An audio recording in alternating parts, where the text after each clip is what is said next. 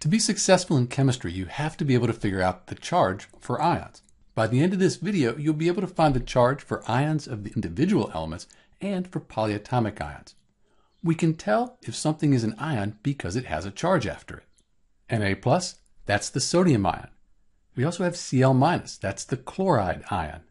These are individual elements, like oxygen, the oxide ion. These here, with more than one element, those are called polyatomic ions. Note that when we write charge, if it's 1+, we just write plus, or if it's 1-, we just write minus. But if we have a number like 2, we put the negative sign after the number. And that's just the way we do it for ions. So this video is about determining the charge on ions. So we're not going to discuss how they form or valence electrons or how they react. Our goal is to be able to figure out ionic charge. So let's look at ions of single elements first, then we'll look at polyatomic ions. We can use this simple periodic table here to remember charge. Group 1, that's 1+. Group 2, 2+. As we go across, we go up to 4+, and then we start going down, 3-, 2-, 1-. And the noble gases, they don't have charge. They're neutral, so we have a 0. This general version works for most chemistry, but it's a little bit of an oversimplification. A more detailed periodic table for ionic charge, that would look like this. It's the same general trend, 1+, 2+, 3+. We don't have anything in the 4+, but then we go 3-, 2-, 1-, 0. Same thing, but there are a lot of exceptions. You see, we don't know the charge on these, and these transition metals, we also don't know the charge on those, except for zinc, silver, and cadmium. So pause and find the ionic charge for these elements. Magnesium, that's right here, and it's in group 2. So when it bonds or forms ions, it'll have a 2+ charge. Sulfur over here, group 6, sometimes called 16, that'll have a 2- charge. Neon, that's a noble gas, so it won't have any charge, and we'll just leave it like it is. Rubidium, that's over here in group 1, and we're just going to write plus, and that'll mean 1+. It's important to practice this, so give these a try.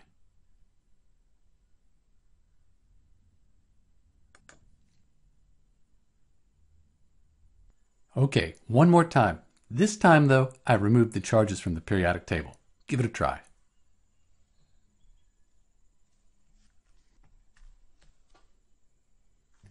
For transition metals, those are the metals right here in the middle of the periodic table, and these are some of the near transition metals. We don't know what the charge is. It can have variable charges, different charges.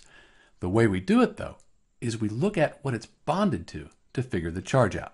So let's try this. We have two neutral compounds here, FeCl2 and FeCl3. We know they're neutral because there's no charges written after them. So we know that chlorine has a charge of 1-. And we have 2 of them.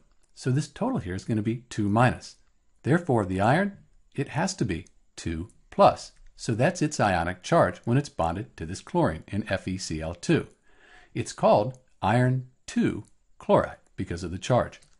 For FeCl3, again, the chlorine, that has a 1- charge. So we have 3 of them. This will have to be 3+.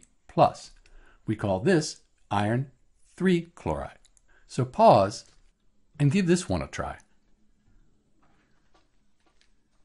So in this case, we have fluorine. That's a halogen. It's in group 17, sometimes called 7A. It has a 1- charge. But we have 2 of them.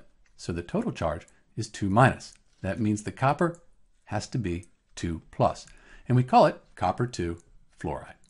Note that the overall compound is neutral because all the charges add up to 0. But each individual ion, it has its charge, and that plus and those minuses, they attract each other. Those ions attract to form an ionic bond. So now you know how to figure out the charge for ions of individual elements. Let's look at some polyatomic ions. For the polyatomic ions, they have more than one atom, like NH4+. We have nitrogen and 4 hydrogens. You can kind of consider them like a molecule with a charge. There's 2 ways to find the charge on polyatomic ions. The first is just to memorize them. This is actually often required, so talk to your teacher, see if you need to memorize them. The other is you look them up on a chart. Some teachers allow you to have this chart on tests and quizzes. At the minimum, I recommend you memorize the nitrate ion, the hydroxide ion, carbonate, sulfate, and phosphate. those at the minimum. That'll save you a lot of time when you're taking a test or trying to get your homework done. Most of the ions, they're negative, so they'll bond to metals. There are a few exceptions. The big one is NH4+, the ammonium ion, another one you should memorize. The ammonium ion, that's a positive ion, so it'll bond to negative ions, usually nonmetals. The hydronium ion is also another one that you may want to remember. Let's take a look what happens when we have a polyatomic ion attached to a transition metal. So here we have iron attached to SO4. So if we know the charge on SO4, we can figure the charge out on the iron, the transition metal, iron. So we find our sulfate down here, and sulfate, 2-. So we can write that there. That means this iron has to be 2+ for this to be a neutral molecule. Because of that, we call this iron 2 sulfate. So pause and give this one a try.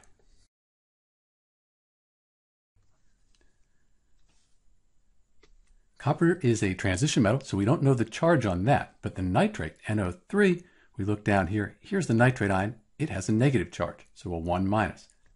I have 2 of these. That means in order for this to be a neutral molecule, I'll need to have a 2+. That makes this copper 2 nitrate, and the 2 reflects the positive charge on the transition metal. Let's wrap up with just a little bit of practice here. Write the charge on each one of these when it forms ions. Barium is group 2, 2+. Helium, a noble gas, it has no charge, so we don't write anything. Group 1 for a hydrogen, so that has a plus. The nitrate ion, hopefully you can remember that the nitrate ion, that's NO3-. Good one to remember. Same for the sulfate ion, SO4, 2-. And then nitrogen right here, that is 3-. This is Dr. B with how to figure out the charges on ions. Thanks for watching.